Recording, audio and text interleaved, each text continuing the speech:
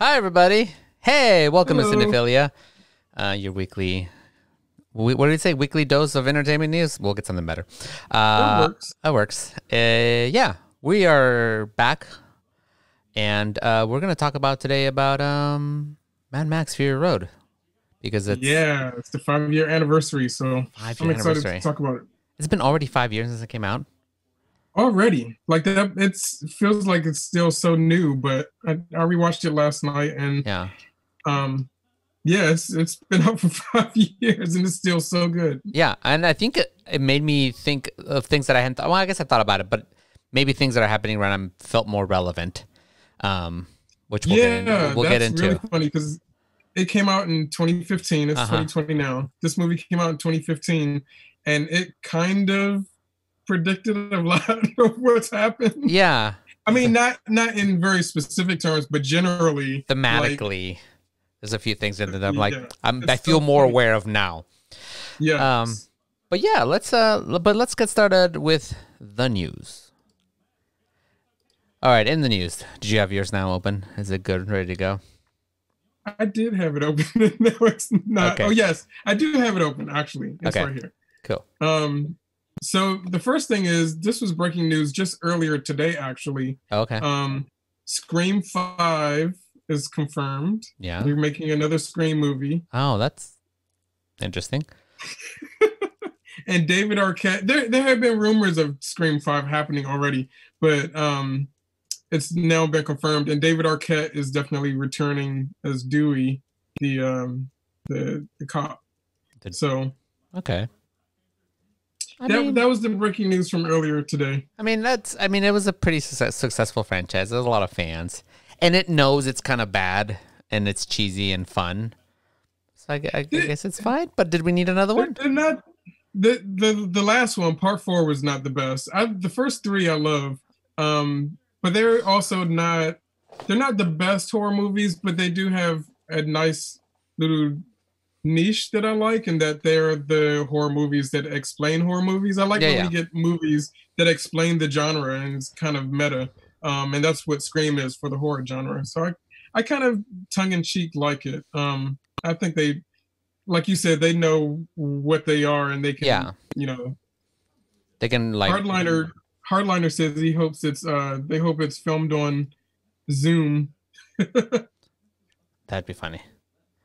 I mean, it'd be fitting if they keep going and, what horror movies are, then we're getting like horror movies like Unfriended now, so they can spoof on that.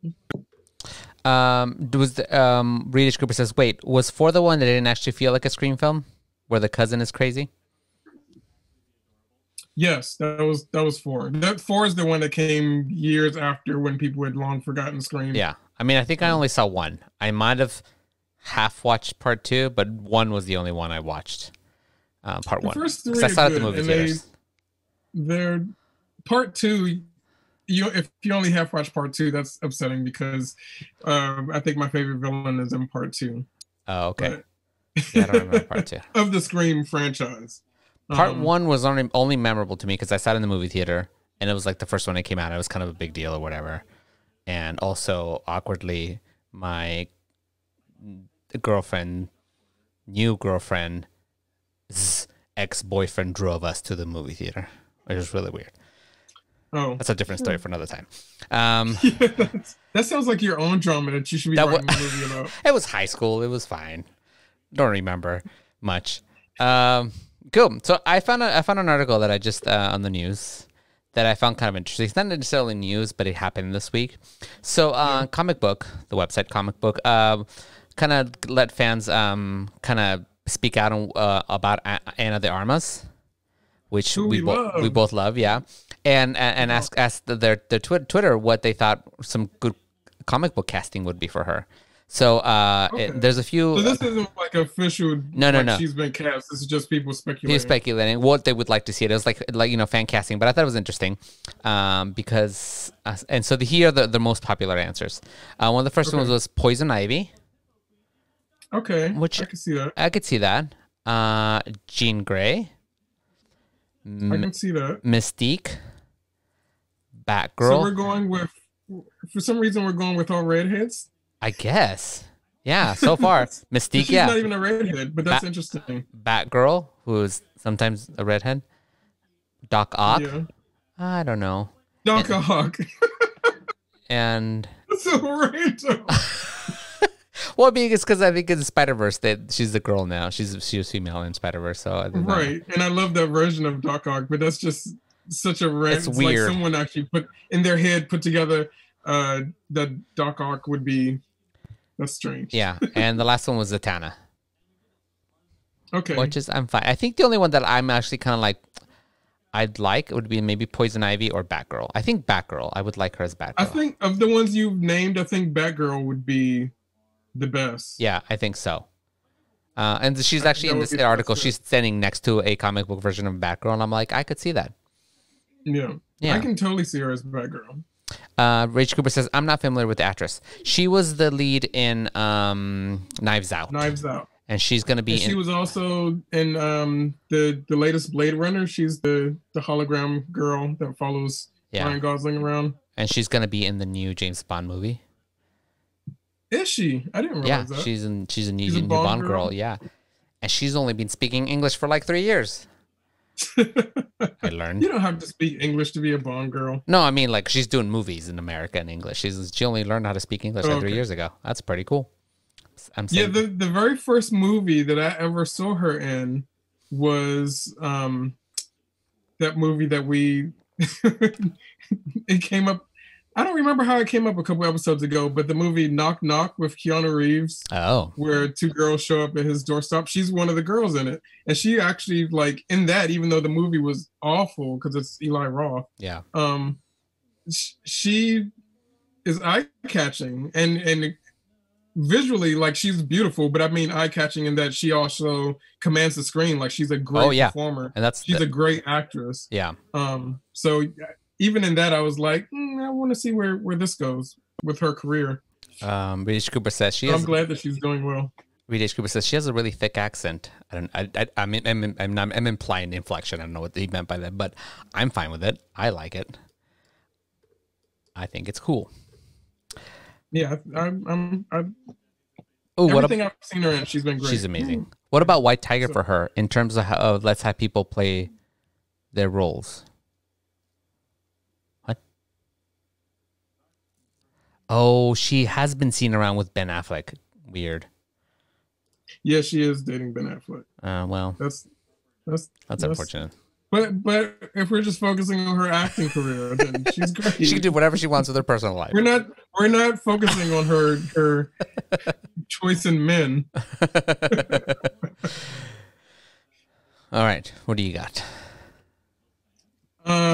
Fred Willard, who is amazing. Has died. I love Fred Willard, so it's one that I'm really sad about. But yeah, he's the first live action actor in a Pixar movie, which I think is funny. That's right. And he's also in all of the Christopher Guest mockumentaries. He's just a really funny guy. He's the first and only, right? As far as I know. Yeah, the first and only. Yeah. That's really sad too because I really liked him, and he was 86, right? And he was working nonstop all the way till he's still working. In fact, he is in that Space Force show that's supposed to be on Netflix next year or later this year. So he's been working like nonstop. Yeah, and I mean literally, and as a Bachelor fan, or watcher, you can say fan. I want to see that it's great. It's just entertaining. Anyways, other conversation. He was on there. He's almost there in every season. He shows up on one episode. He shows up as an announcer for whatever random thing they're doing. He was always on The Bachelor, which is really cute because he's super old and he's super funny. So it's really sad that he is passed away. It's funny that he's always on The Bachelor. I never would have known that information. I never would have known. Bexfer says, stream went choppy because Will chopped his pigtails. Oh, I still have all my hair. It's just braided. I'm Pippi Longstockings now, and it's just out of the way, back behind my ear. But all the hair is still there. There's so much hair. Nothing got cut off at all. Nothing got chopped. The beard just keeps getting longer. Beard keeps getting longer. Um, I'm fine with hair. I'm working on the beard, and I'm still on the fence about it. I think it looks good. I think you should do it. You should keep it. Yeah, I'm working on it. It's getting, it's just a lot of maintenance. It used to be just like chop, chop, chop, safe, done. Now I'm like, okay, go here, and like, oh, too much. No, well, that's why you just grow it. You don't have to keep it even. Well, just grow it all out, brush it, and keep it neat. It bothers me to have like neck beard. Like when I shave, yeah, I know a lot of people have that problem, but mine actually grows in a way that's just perfect. It doesn't go down to my neck. Oh, so I don't have that problem, thankfully. Oh, thanks. Reach Cooper says the beard actually looks really good on you. Everybody keeps saying that. See? Amber agrees in the background. Next in the news, which is really funny because I can't wait to see how this pans out.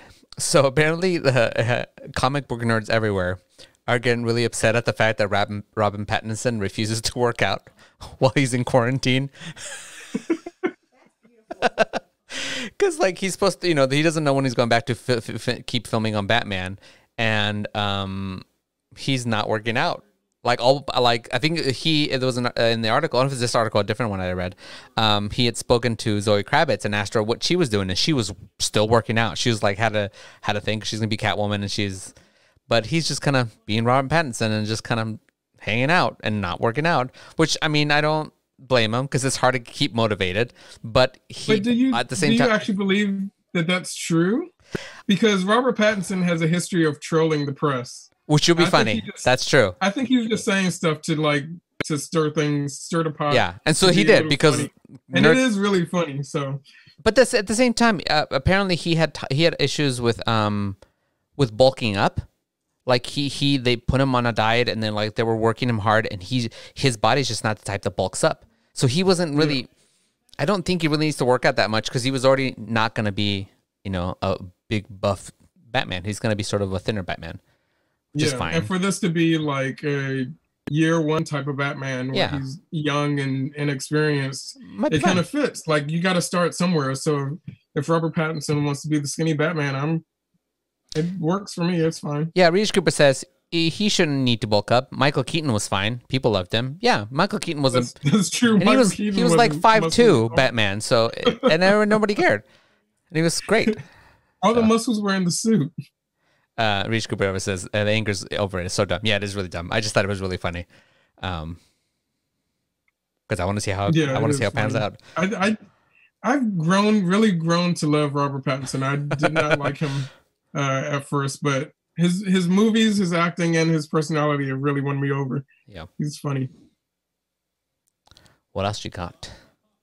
I got there's some Disney Plus news. Do you want to do it since you usually are? No, you do the Disney Plus. You're the big fan of Disney Plus. Am I? So Disney Plus has officially announced a Percy Jackson series. Remind me. Did you hear about that? I did. I just don't remember who Percy Jackson is. They were like. Is this like the Harry Potter wannabe? Yeah. Yes, okay. But I feel like there were 2 movies. There was at least one movie, but it might have been 2. I'm pretty sure they did movies. Yeah. And I think like Uma Thurman was Medusa in one of them or something like that. Like the Medusa? But anyway, this series has a big fan following, so a lot of people are excited about it. I've never read the series. I've not seen either of the Percy Jackson movies, and I'm also not the biggest fan of Disney Plus, so that's why I was trying to get you to do this news. But there's some news there. If you're a fan of Percy Jackson, there's a series coming to Disney Plus. Yeah, I really not know anything about Percy Jackson. I just remember happening after Harry Potter and it feeling like they were trying to bank on Harry Potter. But I don't know which came first in the book world. I don't know which. No, yeah, I meant the movies. When I saw the movies come out, they felt like the movies definitely cashed in on the popularity of Harry Potter. Yeah. All right, next to the news. This is not much news, but just a reminder. Avatar: The Last Airbender is on Netflix. Go watch it. If you haven't watched it, watch it. We need to do a episode on that show. That might have to be a roundtable episode. Oh, that'd be good. Yeah. Get Danny on it. Yeah.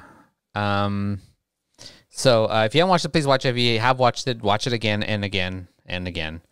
Amber and I watched. We skipped season 1 and just started with season 2. And we watched most season 2 and 3 in like a day. It was just playing in the background all day. Yeah, I'm gonna jump down with shorts. I'm gonna jump into the next one. So you know how? Wait, is the next one Netflix related? Because I have two Netflix related news. Oh no, go ahead. Let's go to Netflix related. You mentioned Netflix. So Netflix has bought the Eric Andre comedy Bad Trip, which was supposed to be out in theaters this year. It's going to be on Netflix, which is good because I was looking forward to it. Did you see the trailer for this? I think I did, but I'm trying to remember what it is. I remember the name. It's Eric Andre starring as this guy who has to drive cross country, and okay. It's got a plot, but it's also like a Jackass movie where they're pulling pranks on. Oh, okay, yeah. There's a plot, but they're shooting this plot live in public spaces. Yeah. And Tiffany Haddish is also in it. Okay. And they're pranking. They're pulling these pranks in front of people and getting people's reactions as he drives cross country. Mm-hmm. So it looks like it could be really funny. Yeah, I did see the trailer for that. Yeah, and Reed H. Cooper reminds us that Lovebirds is going to be on Netflix on Friday, which is another movie that was supposed to come out this year, and Netflix bought up. I'm excited to see that. And then the other Netflix news piece that I have is that Netflix is adapting The Grudge into a series as well. Oh. Which there was a new Grudge movie that came out earlier this year that was awful. It was the worst of any Grudge thing that has ever come out. And so this news, like to hear it at first, I'm thinking we don't need more Grudge right now. No. But the plus side is that this Grudge series is a Japanese production. Okay. So it'll go back, hopefully, fingers crossed, it'll go back to feeling more like the original Ju-on that The Grudge is based on. So. Reed Cooper says, but it had John Cho's butt. Will Cho's butt. It wasn't in it enough. There's still the rest of the movie surrounding his butt. Just give me a picture of the butt and it's better than the movie. Well, that's fun. When is that coming out? Did they say, or is it just they just announced that they're adapting it, so I don't think they have a set time yet. Cool. All right. My next piece of news, I found an article about Miyazaki's new movie, because remember he retired and then he was like, never mind, I'm not retired. He retired and it came out, and then retired again and it came out, and then retired again. Yeah. He keeps going back and forth. So apparently they're working on it, but they're working on it super tediously and slow. Apparently in the 3 years that this movie has been in production, they have finished 36 minutes of movie. And not because they're not trying or not because they're short on people. The older movie said about 30 people to animators. Apparently they have 60 animators on this, and they're only able to pump out a minute of footage per month. So they're on 3 years, so they're at 36 minutes of footage that they've done. So they're looking at another 3 years to work on this movie. But you know what that means is this movie is going to be so visually immaculate. Yeah. Because I think they're also doing. I think it's going to be worth the wait. I'm willing to wait for it. Yeah, I'm willing to wait for it too. Miyazaki it doesn't die and he's healthy, and because I know he's old, but it's gonna be interesting. And because apparently they might be doing a higher frame rate than normally. They might be doing full 24, which is what I'm guessing why it's taking so long. Because a lot of movies, especially older movies, they did like 15 frames or 12 frames per second. And I'm gonna guess because they're going hard on this, they're shooting 24 frames on this one. I wonder if they have. It might be that they only have 36 minutes finished, but they have so much. Like if they went through the whole movie doing like keyframes already or something like that. Yeah. And the 36 minutes is all they have, like the in betweens done for, or something like that. Yeah, I think it's 36 minutes. It might be something that it won't take as long to do the rest of it as it did to do the beginning part, if that makes sense. Yeah, so maybe some of the work, some of the background, some of that stuff. So, but in the article, it did state that they think it's going to take another 3 years. Okay. But Vexper says, out of curiosity, I wonder how long Spider-Verse took. I think usually CG movies like that take about 2 or 3 years. Yeah. Is what they take. That sounds about right. Some I mean, from like beginning production to the end, to the end. Yeah. I mean, other movies like Angry Birds probably take a lot shorter time. Stuff like that. Angry Birds 2, I just want to say Angry Birds 2, The whole movie didn't quite work for me, but have you seen it? No, I have Art? not. There's a moment, and it's in the trailer, but the scene is longer in the actual movie. But there's a moment where the birds are infiltrating this place, and they're all dressed in this giant eagle costume. Uh-huh. And that character of them all in the giant eagle costume, that eagle is so funny. Like the comedy of it is so on point. And the rest of the movie, I could take it or leave it. But I love that eagle costume scene, especially when he goes into the bathroom too. It's pretty funny. um, and I have two more pieces of news. How much? How much? I have a couple more pieces. Okay, cool. So this is all rumor, and I gotta be honest. I'm a giant Star Wars fan, and I love Star Wars fan, and I don't remember. You are? I didn't know that. Yeah, it's I don't know. I keep it quiet. And I don't ever remember. You know when people say like, oh, you know, when I watched Star Wars movie, it changed my life, or like it became a fan. It's like I don't ever remember not having Star Wars in my life. There's never a time when I don't remember. It was just I don't remember the first time I saw it. It just was. I don't. You know, it's funny. I don't remember the first time I saw it either. It's just one of those things. Like it was always on TV. It was just always there. It was. Yeah, it was always a part of my life. Yeah. That being said, I'm kind of tired of Star Wars at the moment. I'm a little Star Wars out. Welcome. Welcome. Join me. Welcome to the dark side. And I think I fully realized that today when this week when I was looking for news, like actively looking for news to talk about, and there was so much Star Wars news. Like I love the shows that are coming, and I'm excited for those. But just generally hearing about Star Wars nonstop is getting a little tiring. And so, except I did find one nugget that I was kind of excited about today to bring it back. Okay, what is it? And it could go either way, but now there's rumors. There's still rumors and nothing announced that there's a Ahsoka series rumored for Disney Plus. Is it going to be live action? Live action, yeah. Animated? So Rosario Dawson. So so the whole idea that Rosario Dawson is going to be a Mandalorian might not be just a one-time thing. It might actually be setting her up for her own. I mean, series. She's a big enough character to handle her own show. Obviously, she basically had her own show before. But it is astounding that she is such a big character who has not really gotten that huge spotlight.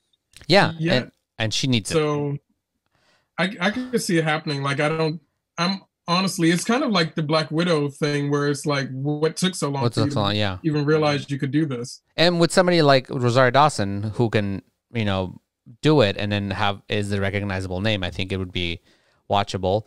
So this article says it would also fall in line with reports of a female-led series from Russian Doll showrunner Leslie Headland. So they kind of put two and two together. They know there's rumors that there's a female-led series that she's going to be working on for Disney Plus, and then this kind of popped up. So there's a good chance that maybe I didn't realize that the creator of Russian Doll was working on it. Did you watch that on Netflix? I did not know. It's a great show, and it's a real short show. Like you can get through it real quick, but it's worth the watch. Okay. If you have not seen Russian Doll, definitely watch it. I'm being yelled at. Watch it, Art, says Reach Cooper. Also, Vexper says, can I have your Star Wars collectibles then, Art? No. I'm tired of hearing about Star Wars. I'm just not tired of Star Wars.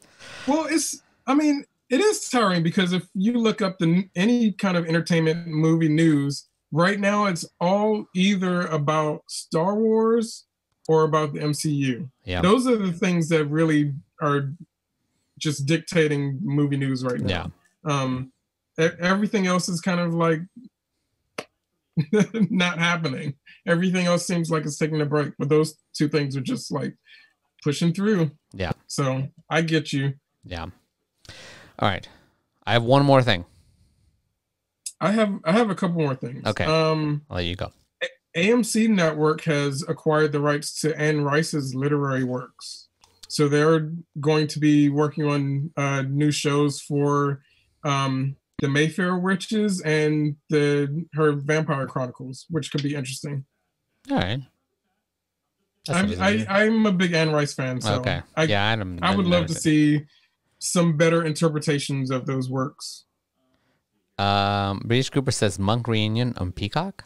Is there a Monk reunion happening? Because that would be exciting. I would watch that. The Mummy, not the Mummy. I have no idea what that meant by that. Oh, it already happened. The Monk reunion already happened. What did I miss? When did I miss this? I have to look. You were too busy streaming. I was too busy streaming. Oh, Anne Rice's The Mummy. I don't know if they. What I saw was only talking about the Mayfair Witches and Vampire Chronicles. So I don't know if they're actually doing her Mummy book or not. Maybe. Cool. All right, my last bit of news, which is actually my last bit of news because I think it's a little more exciting than the Ahsoka series. So apparently the Gargoyles, the Disney Gargoyles, the cartoon from the 90s, creator wants to work with Jordan Peele on a live-action movie of Gargoyles.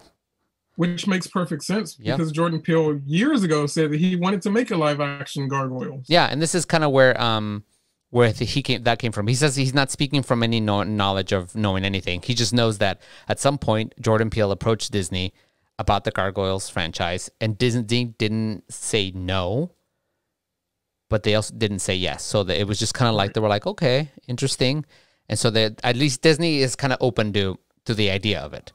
They didn't shut it down, so he's hoping that maybe something would happen, but don't know. It kills me sometimes, the decision-making process that these big producers and corporations make, because there are so many things that are just readily available to be made and that people want and creators with talent want to make. And for some reason, they take forever to either possibly get made or just not get made at all. Oh, yeah. And then at the same time, we just get all this crap that no one really wants. Like, we didn't need a new Lady and the Tramp live action remake. But why are you taking your time on this Gargoyles thing that Jordan Peele and the creator of Gargoyles want to do, and fans are rabid about Gargoyles content? Mm-hmm. Like, it's a huge cult following. And right now, why is this not like an easy thing to decide? Yeah, and right now the people who go to the movies are the people who watched those cartoons in the 90s. So this is the perfect time to make it, because we will go see it. Right. Exactly. This is we don't need a live action whatever else they're working on that no one asked for. Yeah, no. And this is what people are asking for, and they just want to tiptoe on it. And then the chat's already casting the movie. British Cooper says Michael Dorn or Riot. And Deadly Nightshade says Keith David or Riot. I think both of those were good choices. So, my last bit of news. Tell me if you know more about this than I do, because I only have seen this one article about it. Okay. But there's a new Sesame Street CG series in the works. Wait, where the Sesame Street characters are mecha robots that build things. No, I had. There's an image with this article of Cookie Monster, who looks kind of like Iron Man, but is Cookie Monster holding up a cookie, and it's actually really cute. And I have no idea where this came from or why it's happening, but the idea of Sesame Street characters being, futuristic robots, but still like teaching about building and stuff like that is kind of cool. I can kind of see it. Whoa, have you heard anything about that? No. I have not. Let me send you this picture real quick so you can see it. Maybe you can post it for the group, because it's kind of awesome.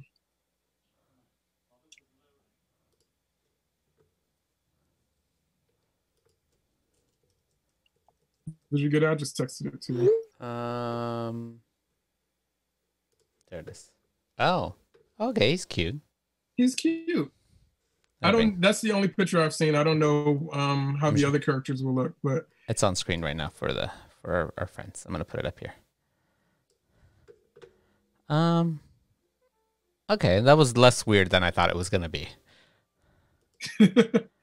Right, just reading about it sounds pretty weird, but I can I don't know what kind of plot points the show would have, or if it's like a 30-minute episode show or 15-minute episode show for little kids or something like that. But just them flying around or building stuff. I could see it being really simple and working. Mm-hmm. Um, but the character is really cute. That's interesting. I'm gonna have to look more about it. I'll have to check it out. It's a very random idea, but it might be just random enough to work. All right, I'll try it. Yeah, I think that might be cute. All right, you want to get on to the main topic? The main topic. Let's go to the main topic. You guys, it's the 5-year anniversary of Mad Max already. I can't believe it. That time like flew. When we did our like, what were you about to say something? I was gonna say, I remember when it was first announced, and I was like, I don't know why or how you'd make another Mad Max. Like, it'd been so long that I was kind of not convinced. I was like, well, we'll see. And it was a very different. I got way more than I expected, which is cool. Well, I guess I kind of had the same reaction when it was first announced because I did not like the first 3 Mad Max movies when they originally came out, or when I saw them as a kid, because that's how long ago it was. I think I may have told the story on Cinephilia before, but it seems like a good way to intro the show. We had a very, very early VCR when I was little. And so my mom would go rent movies every weekend after work. She would go to the video store, rent a movie, and bring it back. And usually, because I was a kid and I was the only kid in the house, there would be movies for me. So it was like my treat. And that's when I saw movies like the original Charlotte's Web, or like Follow That Bird, like little like fun kiddie stuff like that. Although both of those movies have very dark sides to them, but fun kiddie stuff like that. And then one weekend, my mom brought home Mad Max because my dad had requested it and wanted to see it. And I was like, this is not a movie for me. What the fuck is this? So I sat down and watched Mad Max with my dad, and it just, obviously, I was too young. It went right over my head. And so for years, like, my dad loved it, and he ended up getting all the movies at some point to watch. So I had seen them, but I did not enjoy them. And they just stuck in my head as the movies that my dad loved, but that I didn't like. Like, that was the stigma that I had about Mad Max for most of my life, growing up. And so when this new one was announced, I was like, really? Mad Max? Like, that is trash, is what I was thinking. But then when they said that there would be Tom Hardy, that was the first click for me. It was like, okay, Tom Hardy's in it. I'm obviously going to go see it because I love Tom Hardy. And so, being like the crazy person that I am that has to watch everything in order, I was like, well, if this is actually going to be like a sequel as opposed to a remake, I need to go back and rewatch the first 3. And so I went back and rewatched the first 3, and I actually fell in love with all 3 of the movies. Yep. Like, they're all good movies. They're all great. And I was just too young to appreciate them before. Yeah, I had a similar experience where I grew up being around them. My family watched them, and it was something, I remember those movies as a kid, but I didn't really get them. And I think it was when finally in college, we actually watched them in film class. I think all 3 of them we did. And we used them for film class. And I was like, oh my God, these are great. They look way different than what I remembered as a kid. So I don't know what I was picking up on as a kid. I mean, it's just a lot of driving, and I wasn't into cars. And I guess at that point, I wasn't into guys wearing leather yet. As a kid, there's just not much interesting about it. I do remember as a kid thinking that Tina Turner was badass. Yeah, I did pick up on that much, but otherwise, it was just like, whatever. I remember liking Gyro Captain. Looking at them, what? I remember really liking the Gyro Captain. That was the only thing I remembered as a kid. He was my favorite. But they're great movies, and they have like a great thread with Mad Max being like the very first Mad Max is like his origin story. You get to figure out why he's mad, and what's going on there, and what's happening in the city, because it's not quite a post-apocalyptic world yet in the first movie. It's kind of more grounded. But then in the subsequent movies, it gets, each gets more and more dystopian. Like you see the after effects of what happened in the first movie and the second, and it, it just continues with each movie. And so by the time you get to Thunderdome, it's just like all desert, Yeah. And just brown and gross and Dirty. dusty. Yeah. And so you kind of think like, okay, so they've announced a new one. Where are they going to go from here? And boy, did they pull it out of their ass and just like give us one of the best action movies ever. Like, yeah. I'm still jaw dropped at how great Fury Road is. And it's hard to think of a movie being good, a movie that's almost entirely in just a giant action scene. It's nonstop. There's very little quiet moments. It's just nonstop action, and it's a very hard movie to make. Very few directors can actually direct, action scenes to begin with, but a whole movie that's an action scene is something very difficult. Yeah. And we watch so many movies with action scenes that are just either ridiculous or boring or just not exciting, edited weird, and it's hard to do. And George Miller managed to do that for an entire movie, and it's fantastic. Well, yeah, he managed to do it because all of those things you just mentioned, he takes care of them with precision. Mm-hmm. Like that's why everything works. This is a movie Fury Road is a movie that could easily have fallen apart if any of those things weren't. Like if you look at the just read a premise of it, mm-hmm. the movie is either going to come across as boring or just like really cheesy or campy. Mm-hmm. And even like watching the movie, a lot of the dialogue actually is pretty cheesy and pretty campy. But the reason that the movie works is because I feel like a lot of movies today have lost the art form of visual storytelling, of just like being able to tell your story visually. So many directors now rely on their dialogue or on just general writing, which is, I mean, you want your movie to be well written, but not everything has to be said. I mean, there's something about, for it to be a visual medium and showing what you want the audience to know. And Mad Max Fury Road is one of those movies that the dialogue could be whatever it is, because if you turn the dialogue off, you can still follow it. The dialogue really doesn't matter in this movie. It's an enhancement. It's a part of world building. But if you were to actually mute this movie, you would still know what every character's action and responsibility and what's happening. Everything is done with such precision, like the editing, the cinematography, everything is done specifically to tell a story visually. And so it just lines up and everything else is a bonus. Yeah, I agree. I think he did, you can tell this movie had a lot of care, and it was planned out intensely. Yeah. It didn't just show up. There's a lot of directors who kind of show up on the day and have some loose plan of what they're there, and they figure it out on the day of. And you can tell this movie was incredibly planned out and storyboarded, and everything made sense. Pretty. They knew what they were going to do exactly before their shooting. Yeah. So I guess this movie, as early as 1995, George Miller was working on this movie. Yeah. That's a full like 10 years before the movie actually was released. So there's lots of pre-production and planning going on, storyboards, character designs. This book that our friend Reed H. Cooper has been looking for, I think you finally found it.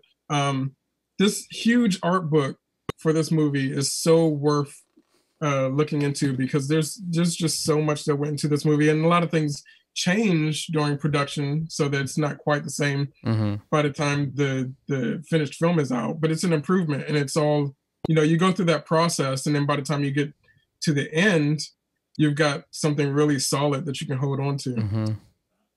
Ryan said Hardy and Theron said they didn't get along well simply because they were not able to visualize what was happening and were super nervous about their performance, but powered through because they trusted their director.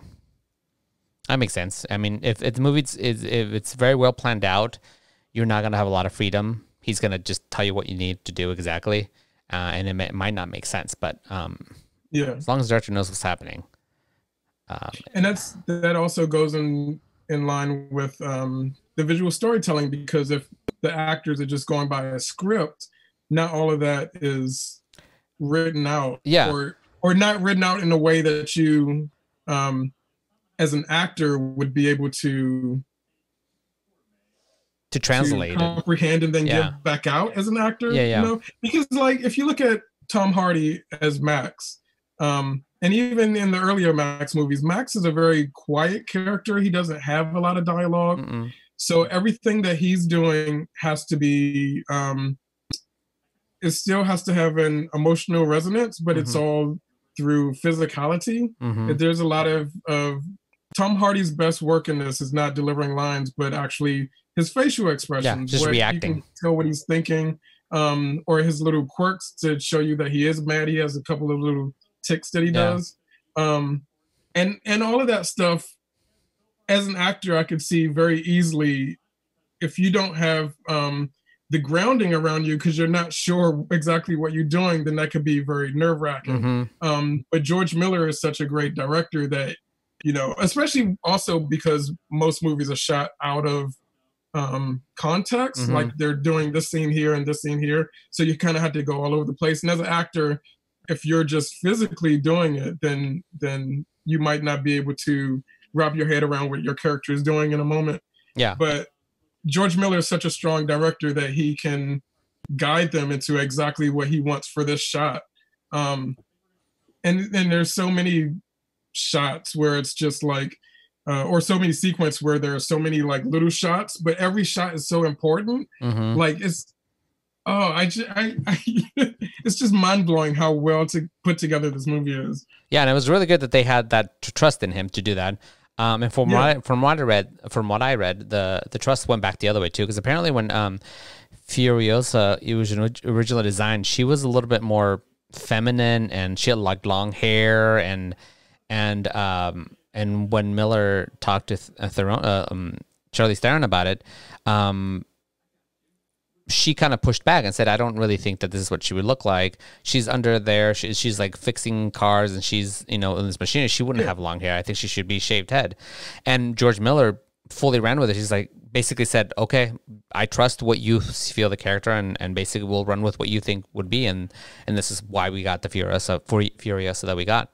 It was a lot of the Theron kind of explaining what she thought the character would be like. And it helped. Yeah. And it's such a strong character especially when you have her juxtaposed with the wives that she's constantly around, because they are like supermodel-esque and all have long hair or some kind of like sexy styled hair, and that's what they would be, because they're the women that the villain wants to look at and wants to, for lack of a better term, breed. So they would be that type, and that fits them perfectly. But Furiosa is much more of a gritty character. She's not been like the wives have been housed and taken care of, and you know, made sure that they're kept clean for Immort and Joe. Yeah. Where Furiosa, like you said, she would be working under a car. She's got grease paint all over her face. She's dirty. She's missing an arm, which is such an amazing character point for me, because we need more characters with I'm going to put in quotes disabilities, because even though she's amputated, she's still, that doesn't hold her back. But she's even more amazing because of it. And you know, there's so much about this movie, and I love that the movie is actually the title of the movie is actually tied to Furiosa being Fury Road, because even though it's a Mad Max movie, like all the Mad Max movies, Mad Max himself as a character is just a conduit for the story, for other stories, for other characters to tell their stories. So really the true star of this movie is I can't even speak. Furiosa. Like she's the star of the movie. She's the movie's like emotional heart. And I just love that we got this badass woman who's not cookie cutter. Like it took everyone's collaboration to create that. Yeah. But Furiosa goes down with like Ripley as being one of the most badass women ever to be on the screen. Isn't Mad Max more of a conceptual name to state post-apocalyptic Australia? No, Mad Max is his actual, like, Mad is specifically the madness of Max. Yeah. Because his character is Max uh Rokostansky, I think is his last name. It's wild. But the entire movie and the entire franchise really, because they are Australian films, George Miller's Australian director, do have that zaniness that come with Australian movies, because Australian movies really get out there in the best way. I love them. But it's Reed H. Cooper's asking, but he's just a catalyst character. Well, in the first movie, he's the star. The movie does revolve around him in the first movie. But in the rest of the movies, he's a catalyst. Yeah. But the first movie is like an origin story. We find out why Max is mad, which I don't want to spoil it for you if you've never seen it, but you guys should watch it. Really see all of the movies. If you don't like Mel Gibson, I get it. These are the only movies that I can actually look at and not see Mel Gibson for Mel Gibson. Like, I am so into the franchise that he doesn't bother me in them. Also, he was younger, so he didn't quite look like the Mel Gibson that's in our brains now. Right, the older Mel Gibson, yeah. He looks a little bit different. Yeah. Cool. So do you want to talk about a little bit about the themes that some of the themes that kind of popped into my head and I think felt more relevant now for some reason that they did back then? I don't know if it's just because I'm more aware, more woke. No, it definitely feels more relevant now. So this movie came out in 2015, which was a full year before the 2016 elections. And yet we have this villain who is very Trumpish. Yeah. It's so wild. And it's what's really interesting is that George Miller brought the villain from the original movie back for this. Yeah. It's not the same character, but the same actor who played the villain in the original movie, who is, I have his name right here, Hugh Case Byrne. He played the villain in the original movie. He's brought back to play Morton Joe. He's probably the least known actor of all the big major players in this movie, but he's so good as a Morton Joe. It's such a unlikable character and at the same time fascinating. Yeah. And I think that's kind of where a lot of people are with Trump, where it's just like, God, what a dick, but he's all over the news and people are still watching him and can't look away from him. Yeah. And it's kind of like what this character is. For me, the themes that kind of jumped out at me is definitely very much the kind of where our capitalistic society stands right now in terms of the rich, the people who hold all the resources are the ones who are controlling everything and basically and controlling all of the rest of the humanity by just hoarding resources and specifically in our country is being money. And money is being hoarded back by a select few, and the rest of the and not only just keeping it and hoarding it, but on the backs of the rest of the people. And there's a lot what this movie had a lot to do say about that, about allowing just the few controlling all the resources and using them to control people. And it's funny that like a Morton Joe's resource is that he has water. Water, yeah. That he's using to make sure other people don't. I mean, the movie starts out with him like giving a little bit of water to his followers and then taking it away and saying, "Don't get used to water," which is a weird thing to even start with because water is a natural resource that people live to need. It's not something that you get used to. You actually need it. But he knows that, so he's using it against, everyone to keep his tyranny afloat. Yeah, I mean, it's like resources like now that we have that are in a modern society are necessities like a place to live, Right. education, access to education and things like that are necessities at this point in our society, but are being controlled by money and by capitalistic societies. And not entirely just capitalistic societies, but irresponsible capitalism. Because you can have capitalism that works and it's fine if it's responsible, but the majority of how we function today is very irresponsible capitalism, which abuses. I think that we might disagree on that point, but that's a different conversation. Another political topic to talk about. Yeah. I don't think capitalism should exist, but I'm not going to go off on that tirade. That's for our political podcast we're going to start. But within the context of the movie, like, it's funny that the resources that obviously gasoline is a big resource because everyone's driving to anywhere that they need to barter to get stuff. Otherwise, they're just home. So if you can't drive, you can't really do shit in this world. But one of the other big resources, like the two towns that are meeting up to help try to get Furiosa, are the gas town and then the bullet farm.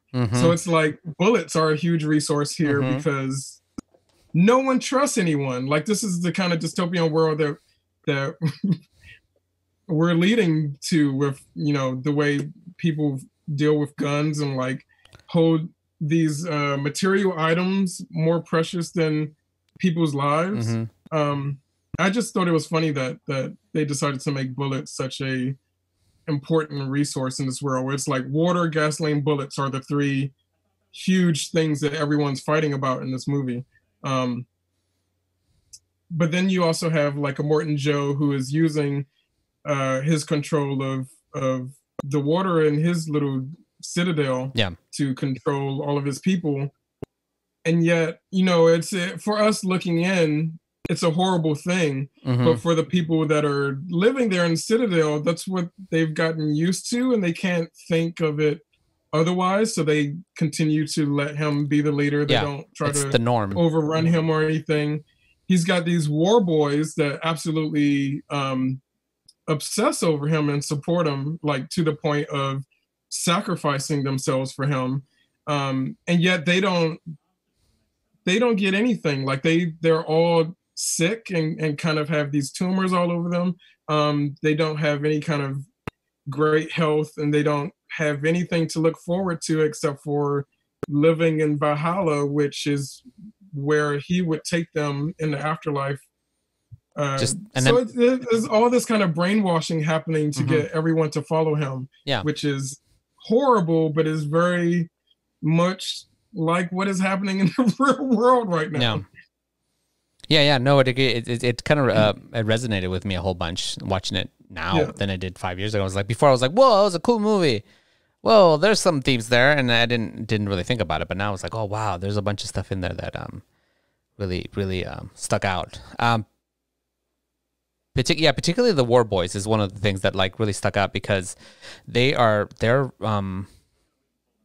living on an empty promise of having something to die for that is worth something, but it's not. It's literally one of the girls, one of the mothers calls them battle fodder, and basically they're just there. They're just there to die. They're just there to keep his fight going, and then and his lives matter nothing to him. I think that while Charlize Theron as Furiosa is amazing, and she's clearly the star of the movie, like she's the lead as far as I'm concerned. I think that for me, the strongest story arc in the whole movie is actually Nux. Yeah. Who is one, I just have to get this off my chest. I love him. Nicholas Hoult as Nux is like one of my huge movie crushes. And it's not just because he looks awesome. He looks amazing. Like all the War Boys, the design of the War Boys is just so cool. Yeah. But for me, it's the personality. He really, I think that my biggest attraction, what I look for most in a guy, which is how I ended up with Dave, is a personality that I like to refer to as a rebel with a cause, as opposed to a rebel without a cause. And that's exactly what Nux is. At the beginning of the movie, he's one of the war boys that is, you know, just pushing forward to help find Furiosa because he wants to do anything he can for Morton Joe. Yeah. And he's just brainwashed, and he's just like thinking on this one-track mind. He actually goes through the whole, like, when these war boys think that they're going to die, they spray paint their mouth and they say, "Witness me," so they can be witnessed dying. Someone can witness them pulling the ultimate sacrifice so that they can then live on in Valhalla. I mean, this is an action movie, and yet these themes are major. These are major themes for an action movie. So he actually goes through all of that process because he thinks that he's about to die. He spray paints his mouth and he says, "Witness me." He asks Tom Hardy, Mad Max, to witness him because none of the other war boys are around because he's pushed so far ahead of them in this fight to be amazing for Morton Joe. And then Max like totally throws all of it off. He hasn't had his what is it that they say? I live, I die, I live again. So he hasn't died. He wants to die so that he can live again, and Max just completely throws that off. Yeah. Then Nux ends up meeting the wives. He gets entangled with all of these stories. All of these separate story arcs are amazing, but then when they entangle and they start to affect each other, and you see how like Mad Max and Furiosa don't trust anyone, but yet here they are beginning to trust each other. And Nux doesn't really trust any of them and wants to kill them. And yet he meets a wife, one of the wives who, you know, these war boys are asking to be witnessed. And this wife is probably the first person who actually looks at him and sees him. Yeah. In a way that every human wants to be seen, like as a creature that is deserving of being seen, of deserving of attention. And so that really flicks a switch for him. And, you know, he's been raised to have to sacrifice himself for something. Yeah. By the end of the movie, he realizes what the right thing is to sacrifice himself for. And there's a huge change. There's a huge shift in what he stands for and who he is. And he's willing to do the right thing. And it's just amazing. It brings tears to my eyes to talk about it. Yeah. I mean, he managed to get what he was looking for, which is a reason to live and die for. And like, and then he achieved that. He achieved, and he got what he was looking for the most. And while he didn't ultimately live on to have a happy life, he lived the best life he could have ever lived up to that point. He's still a sacrificial lamb, but it's like, for what purpose is your life worthy? Yeah, is kind of like what his story is. And then at the, you guys have all seen this movie, so I'm just going to spoil it. Like, he does die, and just before he sacrifices himself to make sure that Furiosa and the wives are able to continue on their path, he has that moment where he points out of his window because the wife that he's fallen in love with is moving on. He points at her and says, he whispers because she can't hear him. He says, "Witness me." And then you get a shot of her actually watching him die. And it's like, oh, it's just such great filmmaking. We don't get stuff like this anymore. Nope. It's so perfect. One of my other favorite moments with Nux was earlier on the movie when he when he's still trying to help Immortal Joe, and he has the one of the wives, he has like a piece of her clothing worn, and he says, "Come," you know, he invites him to his truck to ride with him, and he hangs out the truck and talks to him, and basically Immortal Joe says, "Go get him, and I will walk into Valhalla myself." And like it's this like look of just completely like he feels so honored, and it's so sad because it's just bullshit coming out of Immortal Joe, and he totally buys it and believes it, and he's willing to give up his life, but and it's kind of, you know, that gets turned around by the end of the movie, but I do think that his arc was probably the best arc of anybody in the whole movie.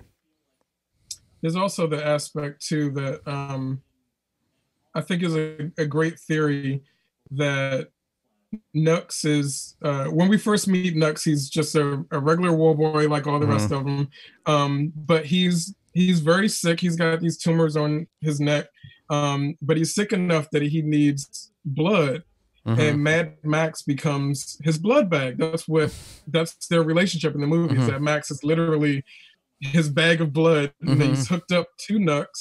And I think it's interesting that Nux is the one to make this change because he's hooked up to Max, and he's Mad Max is considered as a blood bag is considered feral and savage, and they're supposed to have like I guess I mean that's another thing that I love about this movie is that there's so much world building that's implied that it lets your imagination figure it out, which I think is wonderful. But there's the implication that Mad Max's blood is like the cream of the crop. It's like the best blood that they don't get very often. And so for him to be hooked up to Nux and for that blood, the blood of this character who is he's a hero, but he's not like trying to take the center stage away from Furiosa or anything like that. He's a hero, but he's also a support. For that blood specifically to be going into Nux, just as Nux is starting to make his change, just like the theory that, you know, the blood that's inside of you helps you dictate what is right. And so if Mad Max is like the catalyst for everything that's happening, even though these other stories are more important than his, then that's how he plays into Nux's turnaround in a way, which is kind of a cool idea. Also, the fact that Nux ends up taking his boots. And it's kind of like Nux, like Nux getting Mad Max's blood and boots are kind of like him beginning to come back to humanity as opposed to being like a monstrous war boy, if that makes sense. There's so much symbolism in this movie that, like I said, and it's all visual. Like you can turn the movie off and still follow what's happening because of these details. Vexper asked if we've ever played the Mad Max game. I have not. I have it, and I played like maybe the first 15 minutes of it, and I didn't play more. But did you not like it, or just? I got that movie during a rough time where I really wasn't feeling like playing video games, but I got it anyway. So it wasn't that it was a bad game. I just haven't gone back to it. Yeah, I should try it now. I wasn't sure about it. I'll have to replay it.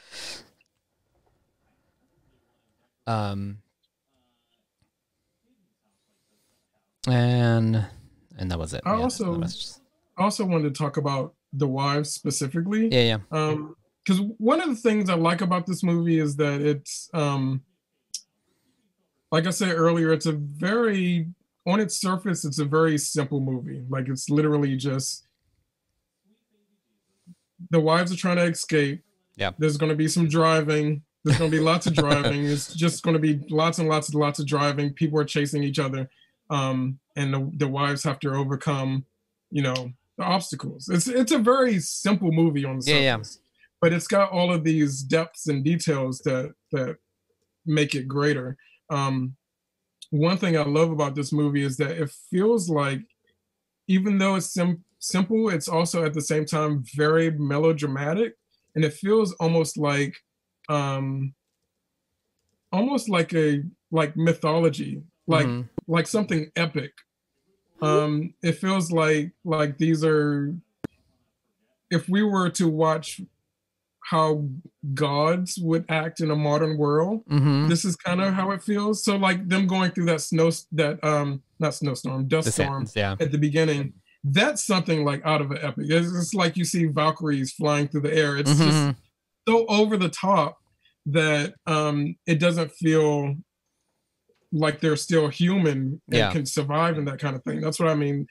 And I think that the wives specifically encapsulate this feeling of like mythology, because they each of the wives feels sort of like they're a siren or an oracle or something larger than just a human. Yeah. And it makes them all the more perfect of a treasure to fight over, but at the same time they still have humanity. They're still human people. They're more than just, bodies. They Yeah. still have well developed characters. They each represent something different. But I just love this idea of like, this is what like a modern Greek myth would be, kind of thing. That's Uh, how this movie's always felt to yeah. me. And I did really like that the wives were presented as like different characters. Like, 'cause it would have been really easy to have them just be just hot girls in outfits, and then they're just instruments for the story. But they had each individual wife kind of tell their own character and their own little stories within the whole movie. And I really appreciated Right. that each one had a very clear different personality and how they managed um to go. And the wives are also like, in the last 5 years since this movie came out, all the wives have gone on to do like even better things. Mm, So it's almost like, how you get those movies where it's like the entire cast is, you have no idea who this cast is, but in 5 years they've all become like big names. yeah, yeah. That's kind of how I feel like the wives are becoming. Like they're Hmm. not really huge names yet, but they're all actresses who have been doing great things since this. Like for example, well, obviously one of the wives is Zoe Kravitz, Yeah. who is Lenny Kravitz's daughter. She's going to be Catwoman in the Robert Pattinson Batman movie, and she's been popping up doing things here and there. I think she was the voice of Mary Jane in Spider Verse. Yes. So she's been doing a lot. Then there's Raleigh. I'm not sure how to pronounce her last name actually. Raleigh Kyo, who is capable, the redhead who is in a relationship or kind of like starts to bud with Nux. Hmm. And she's been actually doing a lot of stuff. She was just in The Lodge, Oh, which okay. was not great, but she was in it. But she got But paid to show up. she got paid for it. She's been doing a lot of stuff. Yeah, Rita Schuber says she was in X-Men Origins too. Hmm. And then I have to point out my favorite of the wives is the Dag, who's played by Abby Lee. She's the really tall one with the long blonde hair, who's just kind of like slightly weird. Oh, she yeah, was she's my great. favorite muse already. Yes. What? She was great. She was real fun. Yeah, she's great, and she's the one that's like always yelling like slur words at people. Mhm. You slanger or whatever it is she says. So she was already my favorite of the wives, and then the movie Neon Demon came out, and you guys know how much I love that movie. Mhm. She's one of the villains in Oh, is she? Neon Demon. Oh. She's amazing. I've drawn her a couple of times because I love that character, Hmm. her character in Neon Demon so much. And then that new Lovecraft Country that's coming out, Hmm. she's in. Oh, okay. So I can't wait to see like what the rest She of does. these wives get into, because they're all great actresses. Like even the smallest role in this movie is put on by a great performer. Yeah. So they're all worth continuing to watch their careers. One of my favorite moments with her specifically was the fact that she inherited the bag of the older Yes. lady, which is cool because that old lady, she was kind of the weird one of the group. She was like doing things and had a little bag, and I love that she, like, when that lady died, she took her bag and then inherited that responsibility, which Yeah. fit for her. Like, it was, I don't know, it was very fitting for her to be the one to be handed this responsibility that of this lady's bag. Let's talk about how great this movie is, like as a feminist movie, because the women, Furiosa, the wives, and the older women that they run into, we Mhm. get like such a broad range of women. Mm-hmm. Like we get young women, we get old women, we get softer women, we get women who are just hardcore badass. Like Mhm. it's just so great to see so many strong women, and women not be relegated to playing a specific role. Mm-hmm. This whole movie, there's this theme of how there is literally no survival in this world or in our world Mm-hmm. without women. Mm-hmm. Like there's no women are the mothers who create life, women are the people who nurture life and make sure that you continue to live. Well, And they're so essential that it's just they're treated. They're so essential that they're treated as resources. exactly, which is awful, but But that's how important they are. it makes the point for the movie. Yeah. Yeah. Um, I love the whole idea of the young wives being passed on, because it's almost like all of the wives match up with one of the older women, and they kind of pass on everything to the younger generation as they move on.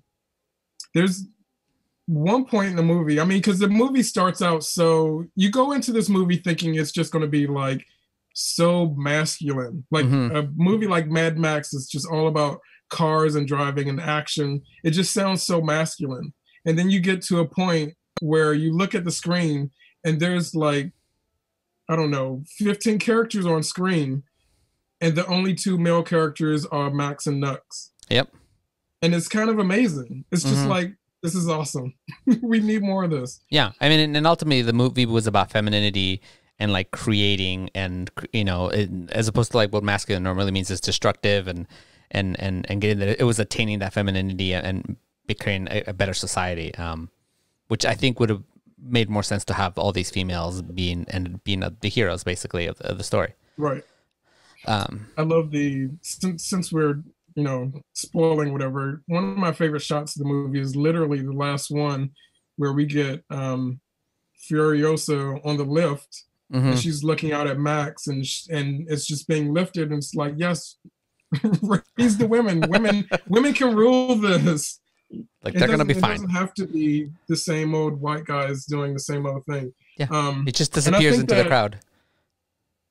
Yeah, and I think that and Mad Max is in the crowd, and he's kind of just walking away because he doesn't, you know, it's not his story. He's not the guy that you're rooting for at the end. It's Furiosa, and he's moving on to the next story. I think that another thing that's very relevant right now with this movie, that's even more relevant now than it was then because it's become such a hot topic thing, is the whole women's movement and the idea of you know, #MeToo, and also the idea of resistance. Because one important aspect of this movie is, you know, Furiosa has taken the wives, rescued the wives so that they can go find this green place that's supposed to be perfect and heavenly, and they can survive there. And then they get there and realize that it no longer exists. And so a big part of this movie is about not having to run away from something, but actually having to stand and fight where you are, because they go back to where they came from, and they, you know, on the way back, they have to fight, and the spot where they were was good already. It's just a matter of fighting for it. Yeah. So I think that lends itself very heavily to the whole idea of resist, not running away from something, but just, you know, actively fighting back, what's right here in front of you, and being able to overcome it. Yeah, because a lot of people don't quite understand that, or is not. We're told basically because of who controls society, we're told not to resist. We're told just go with the flow, whether it's by force or by shame. Like, oh, it's easier if you just don't. People get into the mentality of like, no, it's just easier if I don't say anything or I don't do anything. Yeah. I don't want to. And so teaching these characters figuring out that that's what they have to do, I think is a good message.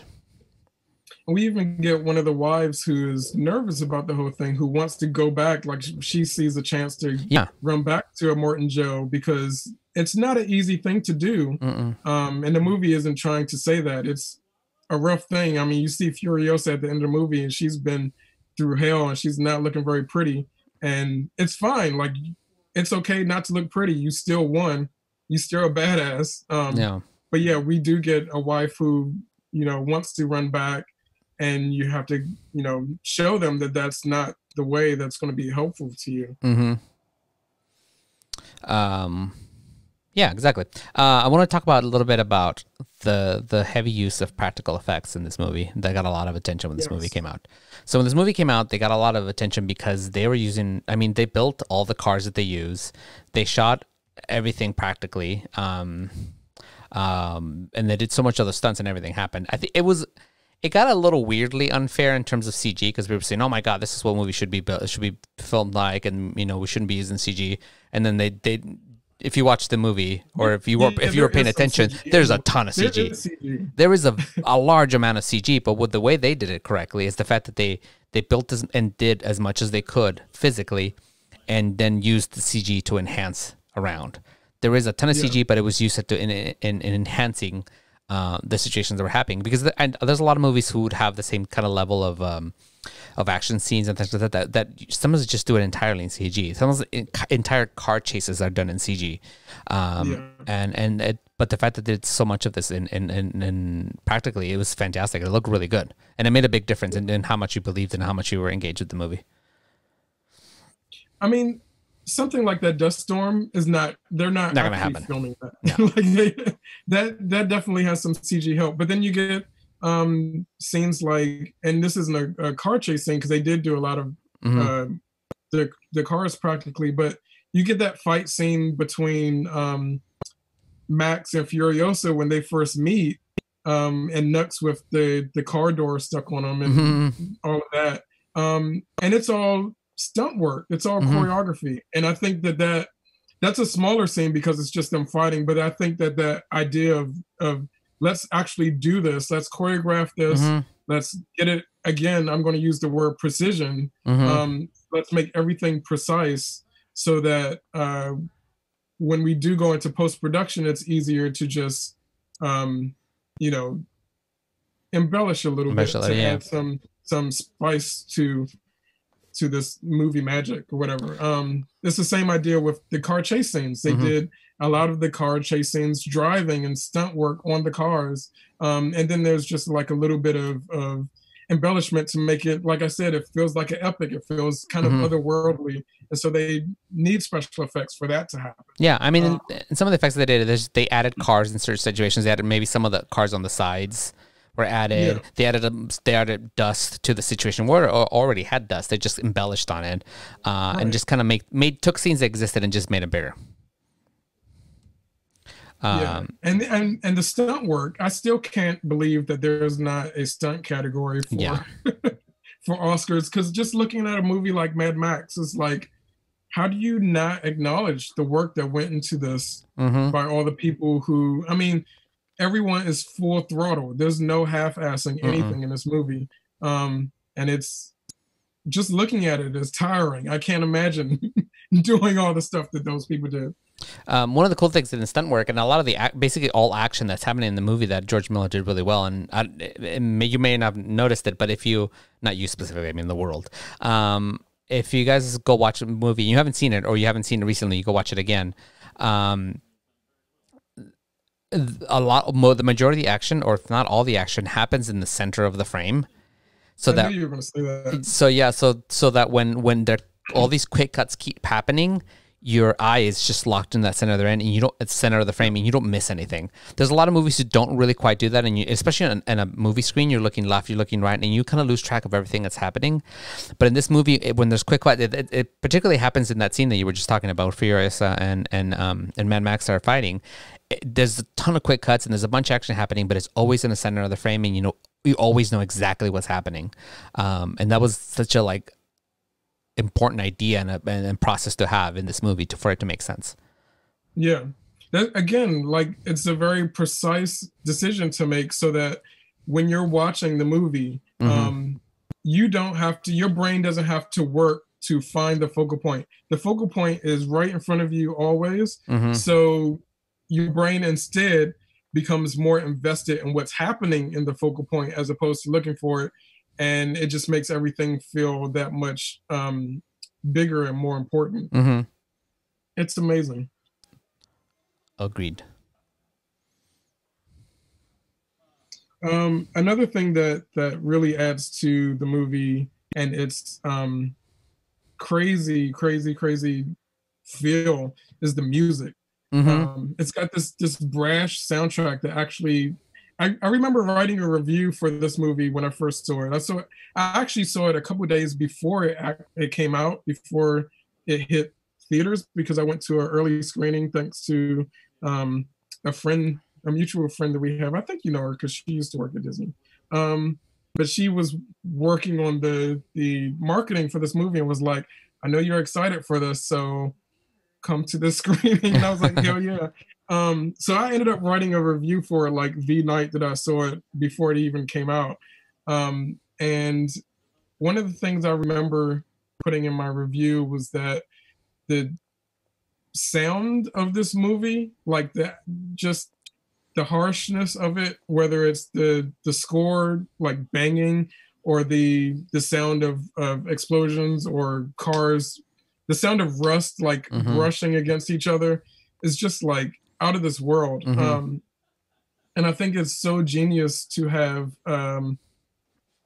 basically the equivalent of like I feel like we don't use MP3 players as much now. We just use our phones. Yeah. But at the time, I think MP3 players were still kind of the thing to carry around. And we basically have like the equivalent of carrying an MP3 player on a drive with us. And this character named Doof, who's like got his own car, and he's literally bringing war drums and playing music for the War Boys. It's it's a brilliant idea to just have like literally a car just for music. The music, these huge speakers. And then the character Doof was played by a singer named Iota, who is I guess he's a huge guy in Australia. So it was like a whole meta music thing. That's right. Somebody gave me a CD of it. Yeah, it's. Oh, you have a CD of his? Yeah, one of my patrons sent it to me. So that's who plays Iota in the. Dave's working behind me in case you guys couldn't see him. That's who, you know, Iota plays the Doof Warrior in this movie. And apparently, Art, you found an article this week that was talking about how that character was almost cut from the movie. Yeah, it was almost cut from the movie because people reacted poorly to him in early screenings. You know, movies often do early screenings to kind of figure things out and tighten things because the soundtrack wasn't completed. So there was this. I guess they kept reusing this one riff over, like it was just playing over again, and so the character didn't read properly with audiences. It almost got cut.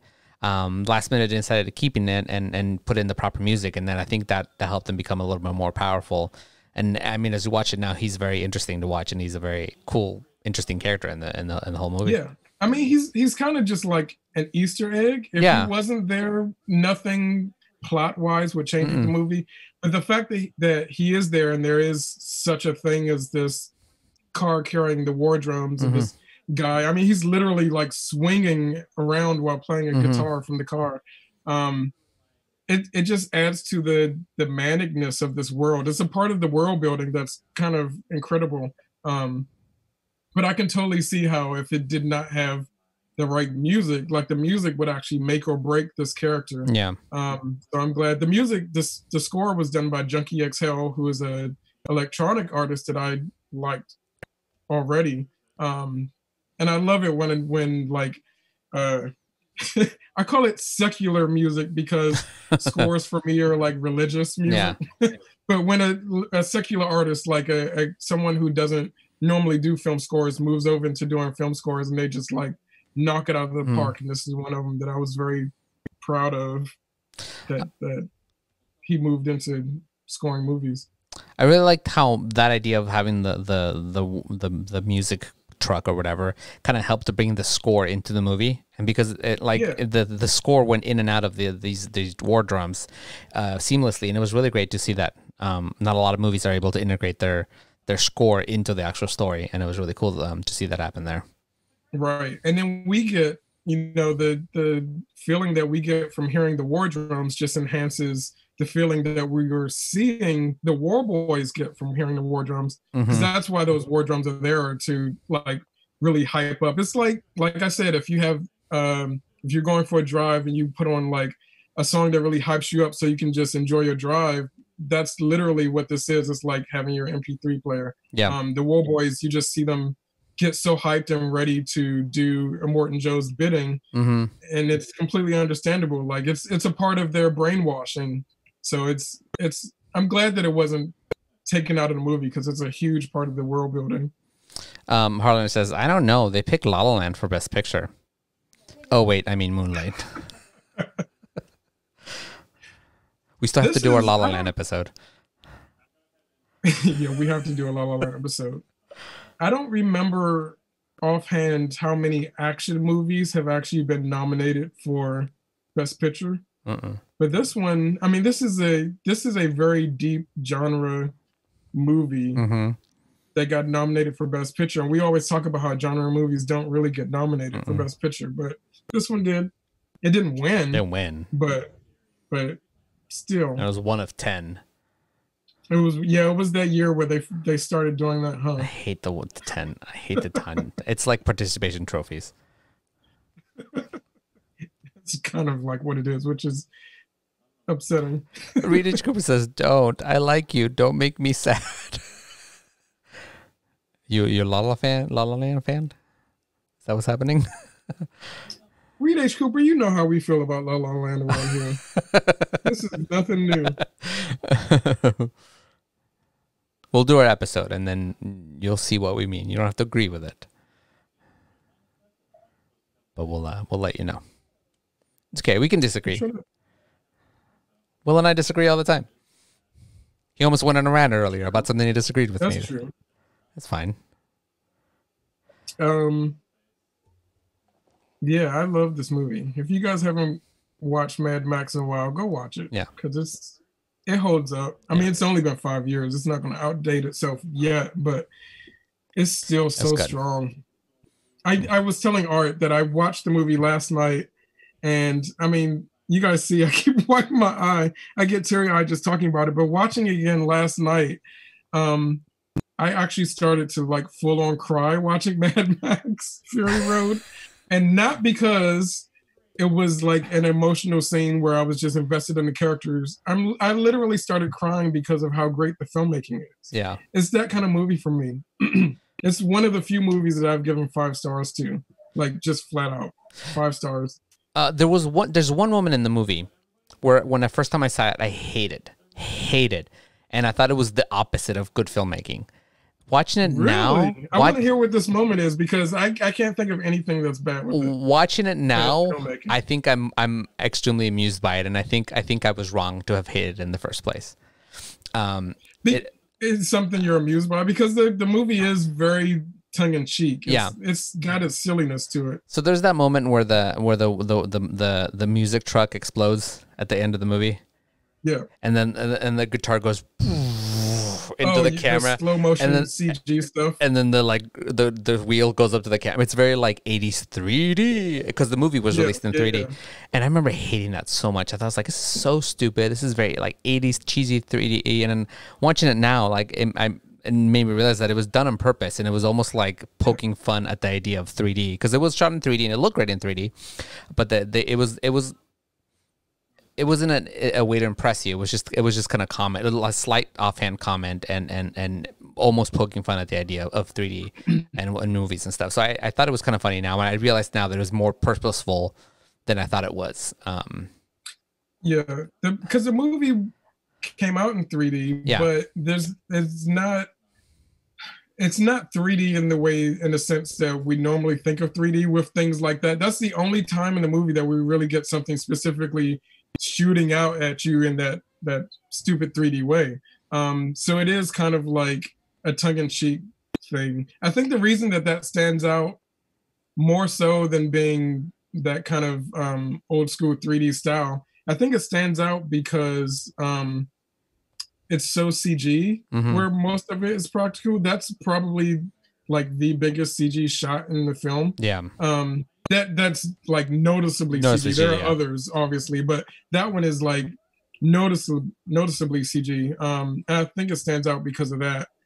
But I've heard other people actually say they hate that shot. I've never hated that shot. I've always thought it was kind of like an exclamation point. Yeah. Where it's like everything leading up to that point is so melodramatic, and so like intense and harsh. And that's the point where that's literally Nux's sacrifice.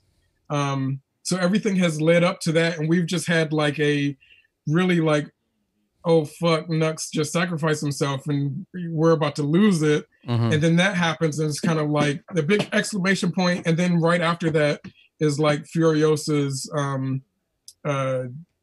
Max and Furiosa have their moment together that's very soft and slow and quiet. Mm-hmm. So it's almost like that shot is, this is the end of the intensity. You can relax now. Yeah. And it kind of brings you out of it. So it's still like great filmmaking. I can't fault it. It's there for a purpose.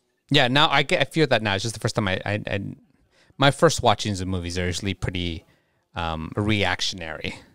Yeah. So that's what I felt like there. I have that feeling too. I react to a lot of movies, and then I go back. You know what I watched? I mean, slightly off topic, although this is still a feminist movie. You know what I rewatched recently that I absolutely loved so much more than I did the first time I watched it? What's that? Captain Marvel. Really? Yeah. Huh. Dave and I rewatched it. Or I rewatched it. Dave watched it for the first time, and we both liked it a lot. And I liked Brie Larson as Captain Marvel a lot more this watching than I did the first time. Should I watch it again then?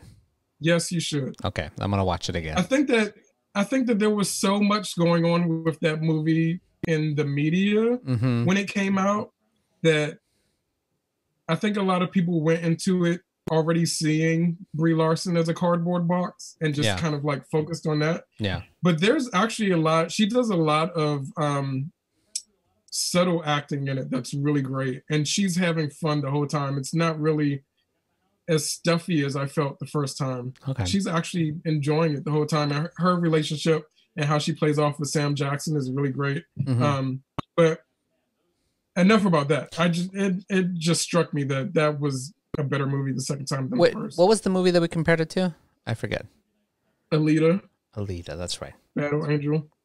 No, but there was something where there was another movie we said it was we liked it as much as this movie. Oh, it was Dark Phoenix. Dark Phoenix, that's right. Because the plots are basically the same. I mean, the characters are very similar, and how things play out are basically the same. But I think Captain Marvel has a slight advantage over it. Okay, I'm gonna watch it then. I want to address a couple of comments here in the chat. So speaking about action movies not being nominated, Harlan said, depends on how you define action movies. 1917, Dunkirk, and Hawkeye Ridge were nominated. I think the difference is that primarily action heavy, I think is what we're talking about. They're specifically, I think those movies, Dunkirk and Hawkeye Ridge, were primarily dramas with action in them, as opposed to a movie that also historical dramas, which the Academy loves. Historical dramas. But I think when we're defining action movies, we're talking about movies that are heavily and primarily action movies. And it's maybe not a clean cookie cutter kind of description, but it's just kind of like movies that are don't fall into categories that are like historical dramas or big dramas and things like that. For example, like the crowd that would rush to see Mad Max Fury Road in a theater is probably a similar crowd that would rush to see, I mean, in its first, when it's first released. Now that it's got all this acclaimed, I think everyone will rush to see it. But when it first came out, it's probably the same crowd that would have rushed to see like a Fast and the Furious movie, which is not quite the same crowd. I'm sure there's some overlap, but not quite the same crowd as 1917 or Dunkirk. Yeah. If that makes sense. And I think that's what we're talking about in terms of like what kind of movies the Academy thinks are cool. And Vesper said they said going back to the stuntman being and the Academy, wouldn't it be awkward to give one stuntman more credit than another, considering they're both worked their butt off and potentially risk their health? Yes, but I think when in dealing with stuntmen not being it's stuntmen not being recognized at all is I think what the issue is with the Academy. But I do also think that if they were a stunt category was going to be included in the Academy. I don't think it would go to an individual stuntman. It would probably go to stuntman teams or a stuntman coordinator for a movie. That's what I was going to say, because then you get something like best visual effects, and it goes to the house that does the visual effects works, or just a visual effects production team, as opposed to an individual like CG animator or something like that. And I think it would go probably to stunt coordinator, which would then be representing his entire team. And I think dealing with some of those, I think the stuntman would rather not be individually recognized, but to be recognized as a group. They would very much want that, and I think that's the least that the Academy should be doing, because they're an essential part of filmmaking. Yes, I agree. Rita Cooper says, "Is Brie Larson not a cardboard box in the way that Kristen Stewart is actually not boring? I honestly don't think she's boring. She's too hot to be boring." Yeah, I don't know. I will take. I still have not gotten on the Kristen Stewart bandwagon. I know so many people who just like love her work. And it's funny because, you know, her and Robert Pattinson both coming out of Twilight. I really wasn't a fan of either one of them. And then one of them has proven in their work that, you know, he's a great actor and I enjoy his work. And I've literally tried to watch Stewart movies and get into her. And there's nothing about her that commands me or keeps my attention. I would take Brie Larson over Stewart any day. I didn't like. I'm not that I've watched them as a whole. I've seen chunks of them in Twilight movies. I don't like Kristen Stewart in them, but I don't. Maybe that's not her fault. But I've seen her in other things, and I like her. I thought she was fine. I like her. Not like a huge fan of her, but I like her. The times that in other things that I've seen her, I've enjoyed her. And I think it's Twilight I've not enjoyed just because it's Twilight. What's Twilight? Says Rita Cooper. It's okay. Don't worry about it. She just seems so sleepy to me. And there are, I can't speak. There are other movies that she's in that I am willing to watch. Like her being in a movie doesn't mean that I'm not going to watch it. Like the movie Underwater, I keep hearing good things about, so I want to see it. But I literally can't think of. There are certain actresses who, when I think of their names, I just think of great performances, and I can think of off the top of my head like tons of movies that they're in, like that I love, and where they are the thing that brings me to seeing that movie. And she's just not one of them. Yeah, I don't think she's had that yet. I don't think she's had something that. But she has for other people. There are lots of people who go see movies just for her. She's a draw for some people, and that's fine she's not for me. For them. But I can't do it. I literally tried to watch Personal Shopper, because I knew it was a ghost movie, that was slightly art house, and both of those things are like win-win for me. I love horror, and if you make it an art house horror that's like pretentious, I'm like, okay, I can do that. I love it. But she's so sleepy in it. She's just that's all I get from her is sleepy. I just feel like she wants to go to sleep all the time. I don't get any other emotion from her ever. And that's why I literally think that her best role was in Panic Room when she was in a diabetic coma. I'm sure I've said that before, but I just can't get into her. I watched what's that movie? Cafe something. Woody Allen movie a few years back. Oh God. Cafe something. See, I know she you have.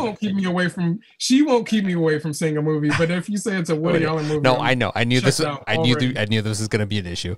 But checked out. It's just her. But I do want to see.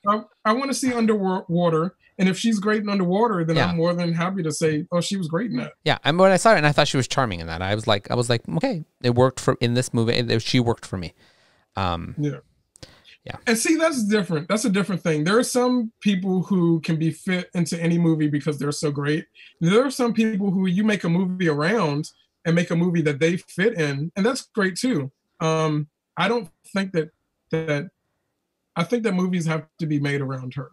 Yeah, she's definitely like she's got a specific style and a specific personality that doesn't reach for everybody in every role. You're right. She can't fit into everything. And I get it, because she's got a little bit of kind of strange or mellow personality that works for some people and it works. And I think for her, it's just a matter of taste. I don't think there's an empirical she's bad or she's good. She's definitely one of those people that are just taste. I don't know how we got off on this. I have no idea how we got off this tangent. But one last thing about it, I think that if she chose better roles for herself, that it could work. It could work, yeah. Because I feel like someone else that I would say is kind of a sleepy actor is Keanu Reeves. And Keanu Reeves is so laid back and just always like, chill. But he finds movies that he works in. Yeah. And he's fine. Yeah. So when I say sleepy, I don't mean to say it as a deterrent or just her style. She's awful. It's just how she comes off. Vexper says, is it bad to still view Brie Larson as MV Adams from Scott Pilgrim? No, that's still in my head. I can't get that out of my head either. Cool. After watching Captain Marvel again, I'm excited to see what else she does with that character in future Marvel movies. Cool. All right. Well, do you want to move on to recommendations? Yes, I actually do have a recommendation. All right, let's go for it. Because it ties into our topic of the day. Ew. If you guys have not gone onto YouTube and watched any of the Movies with Mikey videos, oh yeah, that's what I recommend. There's a series of film essays done for the Film Joy YouTube account called Movies with Mikey, and he has one specifically. They're all great. Like, find your favorite movie and watch him talk about them. But he has one specifically that is about Fury Road, and I highly recommend you guys watch it because like I said, I got teary-eyed watching the movie last night. But I have gotten teary-eyed just watching him talk about Fury Road because he analyzes it so well. So that's my recommendation. Go check out Movies with Mikey on YouTube. Cool. And I'm going to second that because I don't have anything this week because nothing new has happened to me this week. What have you been watching lately? What's great that you... I'm on like my 35th viewing of The Office. We've been watching about 6 hours a day of Animal Crossing content on YouTube. And that's about it. I haven't been watching a whole lot of stuff. You're playing Animal Crossing too, right? It's not just Amber? Yeah, it is me. Yeah. Amber's definitely playing Animal Crossing way more than I am, but we both are. I assume so, but you're also playing. Ooh, if you guys haven't, I have a small recommendation. It's another YouTuber. You can watch on YouTube. If you guys haven't watched the episode of Parks and Rec that they released, they did a virtual quarantine episode, and it's really funny and it's really cool, and I really liked it. And they all shot it in their own homes, and they made it work as an episode, and it's really cool. So if you're a fan of Parks and Rec and you haven't checked, and if you're a fan of Parks and Rec, I'm sure you've already watched it. So I don't know why I'm recommending it. Rita Cooper says Scoob, Solar Opposites on Hulu, run on HBO, upload on Amazon Prime. I do want to see Scoob. I haven't watched it yet. Yeah, Rita Cooper's been very excited about Scoob. I know. Vexper also says they will always recommend the cult classic movie The Stuff, which is, if you've not seen The Stuff, please go watch it. That's an entertaining movie. The Stuff. Okay. I actually worked The Stuff into one of my comics, a little Easter egg. I love that movie too. Tarantula wants to watch Scoob and Trolls. I want to see Upload. It seemed interesting. Which movie? Upload. Oh, Upload. Okay. Yeah.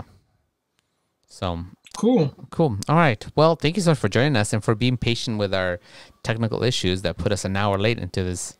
And I'm really bummed out because today was finally when I got some cool social media stuff going and I'm working on it. And it was like, it didn't matter. Somebody never saw it and it was clicked and it was like, there's nothing here. But I'm glad that we got the social media stuff going. Yeah. We're going to keep that going. And we're also getting more episodes up on YouTube. There was the popcorn one went up this weekend, and there's a Frozen one that still needs to go up. Yeah. So that will be up soon. In the meantime, I'm going to concentrate on uploading these episodes that are happening now. Because I feel like I was getting a little overwhelmed trying to find... So one of the things that happened is that I've been jumping around computers for the last couple of months because of quarantine, and I've been like trying to hunt where those episodes went as we recorded them. So that's been my issue of trying to gather them all. So and it got a little overwhelming among the other 300 things that I'm trying to do in a week. So I think you guys as a studio have been really knocking out of the park. Y'all have a lot of content going on right now. Thanks. Yeah, there's a lot of going on. So I think I'm gonna concentrate to make sure these go up so that I don't end up backing myself up further. So actually, last week's episode is probably go up tonight or tomorrow morning, and then this episode will go live on Thursday. Woo! So I'm gonna schedule it for Thursday release. By the way, when I upload. Okay, that sounds awesome. And if you're watching it on YouTube right now, then it is Thursday, and it's already happened. So ignore this part of the show. Yeah. So make sure you guys come back. We will be back tomorrow with Salin's Legacy, and maybe some random other streams that might happen. Make sure to join our Discord if you're not. I'm sure you guys are, because you guys are always here, and we appreciate it. But I'm gonna put it in there. You could be talking to people on YouTube now, so they can join the Discord. Join the Discord.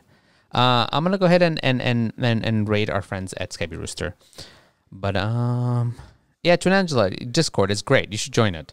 It's really easy. You can learn a lot about Animal Crossing there. We have a lot of friends at Animal Crossing there, and just join it. It's fun. All right. Thank you so much for joining, you guys. We will see you next week.